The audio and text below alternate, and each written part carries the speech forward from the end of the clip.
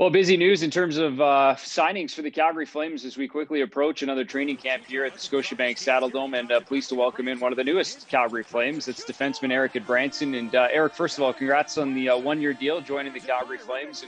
And maybe just first of all, take us a little behind the scenes, how it kind of played out for you and why Calgary was a good fit. Thank you, first and foremost. I had some time with Darryl, Sutter, in Anaheim. And they were the first call I got during free agency. And we worked something out, and it was kind of a no-brainer when Darryl called me. We got along real well with my time down there, and I was really excited about the opportunity. So here we are now. Well, and obviously, kind of a fresh start for Darryl in terms of being able to start right through training camp, coming in last season midway through. But, what about Darryl, really strikes you in terms of those conversations, both in Anaheim and maybe just over the offseason, why is such a good fit between the two of you? Darryl likes teams that have guys like me on them. I obviously his years in LA were huge and probably the most memorable for him. We just got along big time in Anaheim. I really liked the way he thought the game, the way he saw it. And obviously everybody I've spoken to around the league who's played for him has really enjoyed him. And as I said, his understanding of the game along with how he manages an 82 game season. So I'm very excited about it. What about the team you're joining? Familiarity-wise, I know you played a little bit with Jacob Markstrom back kind of as you broke into the league. Anybody else that you're familiar with in terms of this group heading in? Yeah. I'm actually staying at Chris Tanev's house right now. So I have a few buddies on the team. Marky and Tanny, obviously the most. Played with Marky. This is our third time playing together. So that's a lot of fun. And Tanny is our second time. So I've been around long enough, and a lot of these introductions are unique in their own way and very similar in others. So just getting to know the guys is a lot of fun. By the end of next week, I'll be pretty familiar with everything. Yeah, fair enough. It's a small circle when you gotta dive down deep into it. What about the idea of coming into Calgary and how quickly that can fit on the ice? I mean, obviously you skate with them here and then get through training camp, but I would imagine it's nice to have kind of a full training camp and a full season to look ahead of, just some more normalcy, I suppose.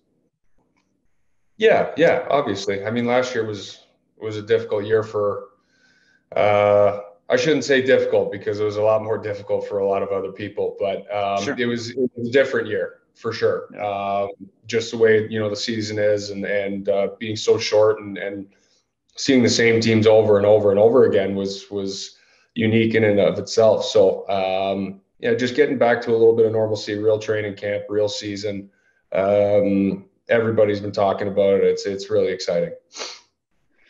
Well, maybe just explain to me a little bit last year because, obviously you spent a bulk of it in Ottawa, but and seeing a little bit of Calgary, a little bit of everybody else, or a lot of it. Just what was it like for you, and then maybe what you garnered from Calgary on the opposition side. Yeah, I mean, they always gave us tough games last year, and I like the team. It seems different now from what it was last year. It seems a little bit bigger, a little bit more physical, but there was always, everything was important in terms of preparation last year when you faced the Flames. They're a team that came at you really hard, had really good goaltending in the back end, and they were difficult games every single time, and it's exciting to be part of that group and having Darryl have a full year to work with guys is going to be fun.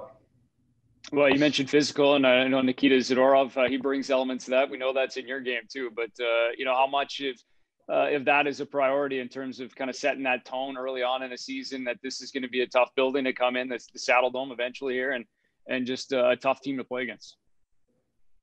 Yeah, I mean, it's huge. It's huge. And the big part about that is being able to do it on any given night.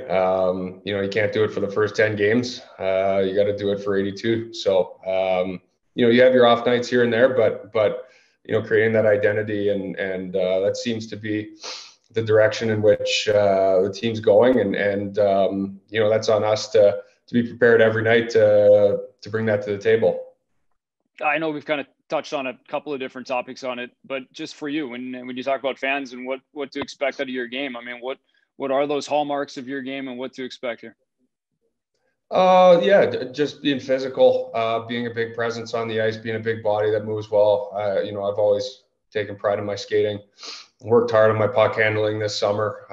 Worked with some new guys, and just at the end of the day, with me, it's just going shift by shift this year. Not looking too far into the future, and just taking care of what's in front of you all year long, and hopefully we can start that way. Is Chris, he's starting to tour guide here as far as the sights and sounds of Calgary, or how's that going to work now in the next little while? So far, we're watching the tennis match right now. I know we're breaking it up here. Yeah, hopefully he can come back. He's been playing well that whole tournament, so I'm sure I'll get my fair share of Calgary time, and it's nice to be out here early to get acclimated with the city and get a little bit of an understanding of it.